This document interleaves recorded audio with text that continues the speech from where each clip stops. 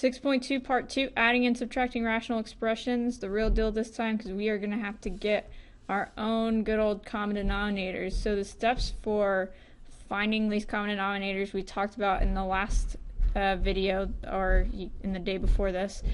And so remember, you want to write your denominator as a list of its factors. Then the least common denominator will contain the factors of each. And what we do is we multiply each fraction by what it takes to complete the denominator. Let's give this a try. Really, those steps like that are more helpful kind of once you've seen it, I feel like, to remind yourself what's going on. But if you just have the steps there and you haven't seen a problem, it's not quite so helpful. So example 1 here. The first thing we need to do is we need to figure out what our common denominator is going to be. And so I have 4x squared and x. And so if I think about 4x squared broken up into its parts, 4 is 2 times 2, so it'd be 2 times 2 times x times x. Okay, so x doesn't need to be broken down because it doesn't have anything simpler that we can make it. So if we write out what our common denominator needs to be, I'll write it down here. We need 2 times 2, we need x times x, but because our first denominator already has an x, and this just has an x, that's actually our common denominator. So what we want to do now is figure out, well, if 4x squared is our common denominator, how do I get each fraction to have a 4x squared on bottom? Well, our first fraction already has a 4x squared on bottom, so we leave it alone. For our second fraction to get a 4x squared on the bottom, we're going to have to multiply the bottom of the fraction by what it takes to get 4x squared. We don't have a 4, so we need to multiply by 4. And to get an x squared, we need to multiply by x. But the way this works is you're not allowed to just multiply willy-nilly in math. You have to, if you do it to the bottom, you do it to the top as well, because if we multiply by 4x over 4x, that's really like, it's really like multiplying by 1, because those would cancel out. So up here we still have this 5 over 4x squared. But now we're saying this is going to be 2 times 4x, which is 8x, over x times 4x, which is 4x squared. Now that we have a common denominator, we just basically put the numerators together so that we have 5 plus 8x over 4x squared. And we check to see, is it factorable?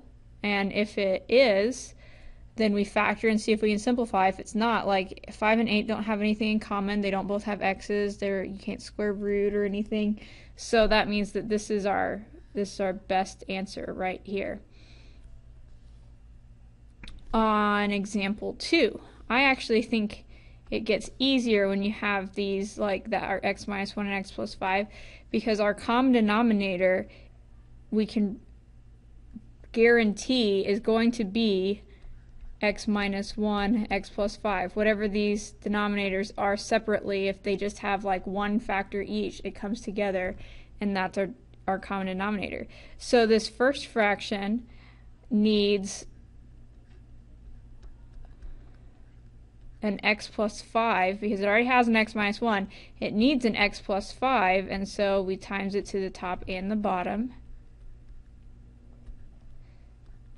Then the second fraction has an x plus 5, so we need to multiply it by x minus 1.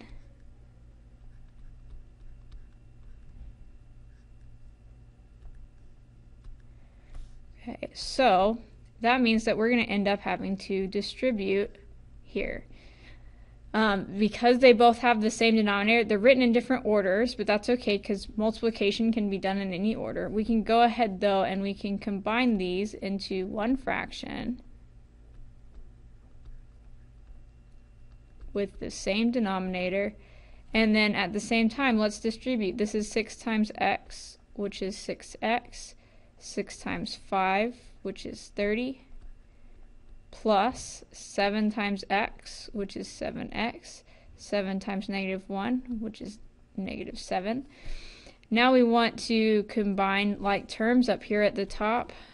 So That gives us 6x plus 7x, which is 13x. 30 minus 7 is 23. And it's still over that denominator. We don't ever want to multiply our denominators together, like FOIL them out, because anything we would want to use this function for, it would be better for it to be factored like this. So don't multiply this out. And then 13x plus 23 we can't factor because they don't have anything in common. So that means that this is my final answer.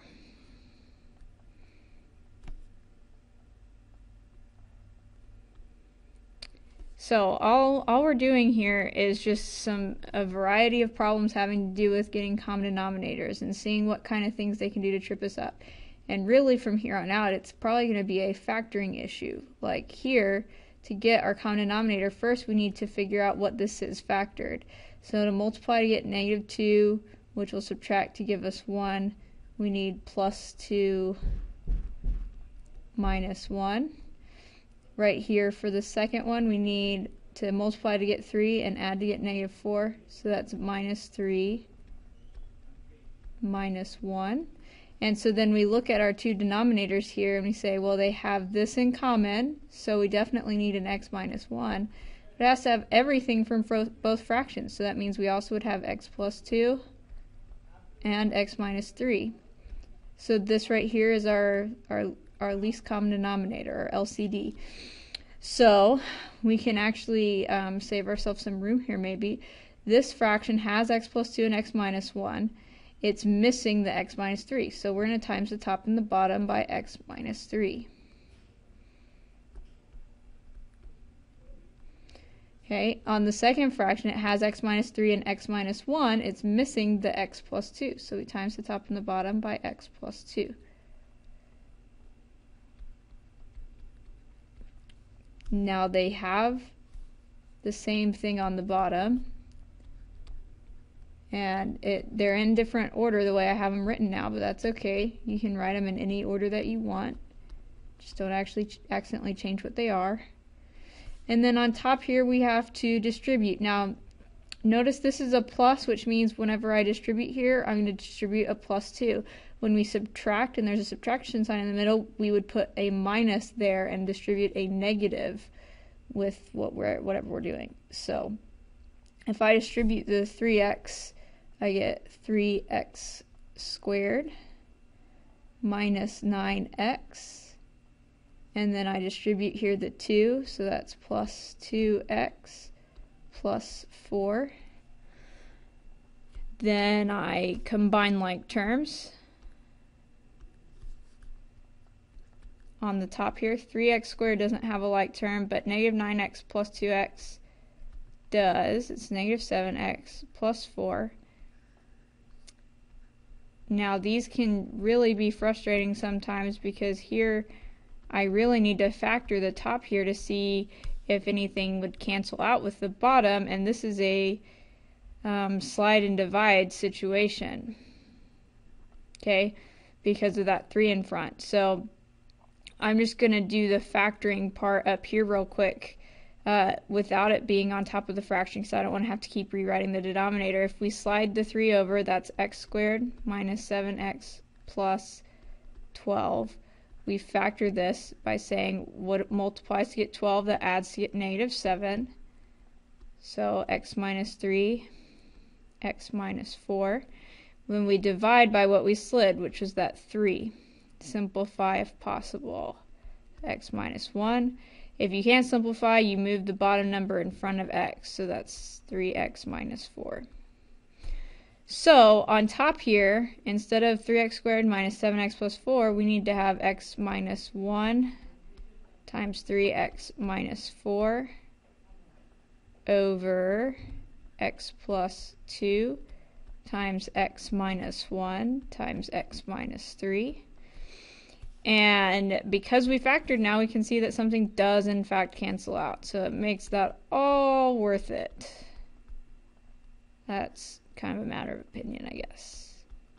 But now that we've got that canceled out, this is our best answer because we can't factor anymore and there's nothing to cancel out. So that was kind of a rough one.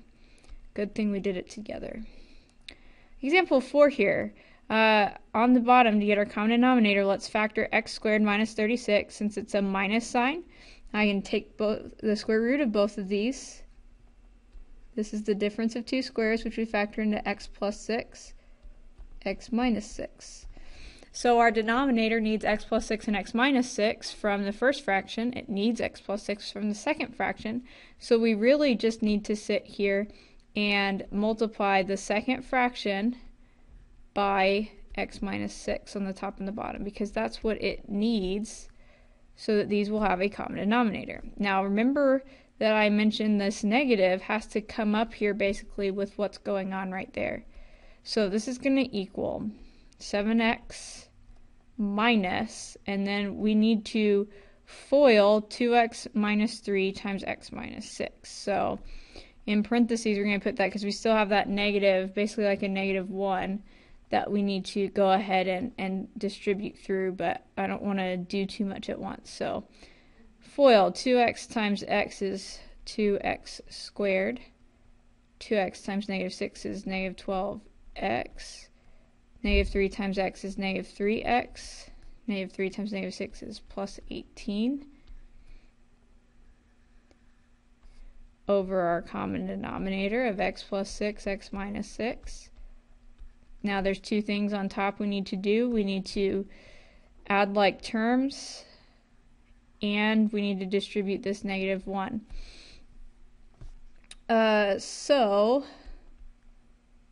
And that 7x actually also is going to be a like term here in a second, but if we distribute the negative, we get -2x squared. I'm going to go ahead and say -12x plus a -3x is -15x. And then if I distribute the negative, that makes it a positive 15x. Distribute the negative to the positive 18 and get -18.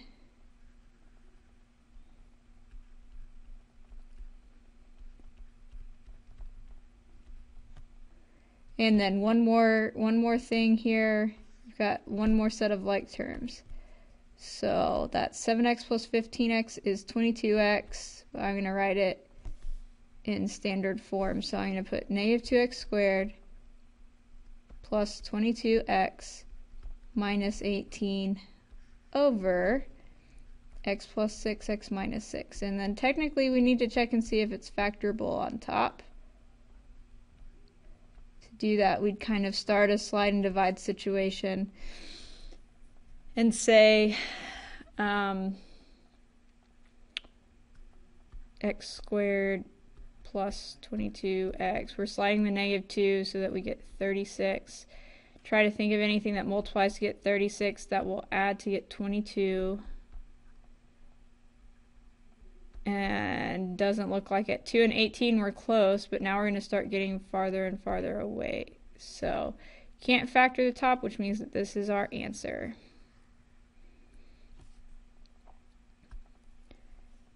Our last set of examples, 5 and 6. A little bit different, but maybe not necessarily harder. We'll, I guess, just have to see together. Here on the bottom, let's factor this and say that's what multiplies to get 18, that adds to get 9. So x plus 6, x plus 3. And then keep in mind that our common denominator is x plus 6 times x plus 3, so we need to multiply this fraction by x plus 3. On the top and the bottom, this negative means that we're going to multiply a -1 through all of that. Now, this on the top here on the left doesn't really factor because we could kind of factor it if we put square roots in it, but that's just silly. But I just want to throw out there, it's not really helpful to factor the numerators. We want to try to add like terms if possible and then factor. We have to factor the denominators initially, but don't try to right off the bat factor the numerator. Not going to be helpful. So we have x squared minus 6 minus, and then this right here that we're going to have to FOIL all over x plus 6 times x plus 3. Well, we need to FOIL and distribute. So the x squared minus 6 just gets to hang out. X times x is x squared. X times 3 is 3x. Negative 4 times x is negative 4x. Negative 4 times 3 is negative 12.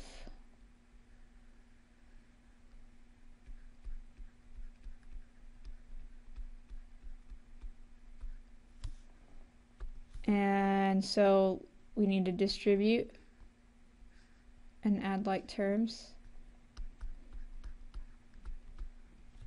So that's minus x squared. If we go ahead and add these two together, that's negative x, but we're distributing a negative, so that makes it positive x. Then negative 12 is positive 12.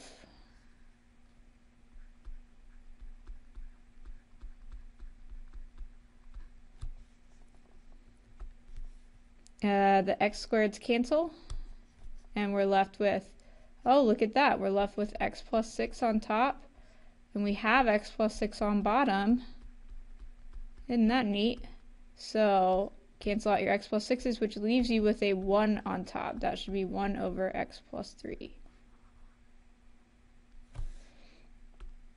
And last, perform the indicated operation. I don't think this one is actually any tougher. It's just, what do we do if there's just if they're not both fractions? Well, we can make anything a fraction by putting it over 1. So our common denominator here is this denominator that we have, x minus 3, because we can take 4 and we can times it by x minus 3 on the top and the bottom, and that will give us our common denominator of x minus 3. So if we do that, then on top, if we distribute the 4, we have 4x minus 12 plus 1 from the second fraction over our common denominator of x minus 3. So this gives us, if we add like terms, 4x minus 11 over x minus 3. That right there would be our answer. And that's adding fractions where you have to get your own common denominators.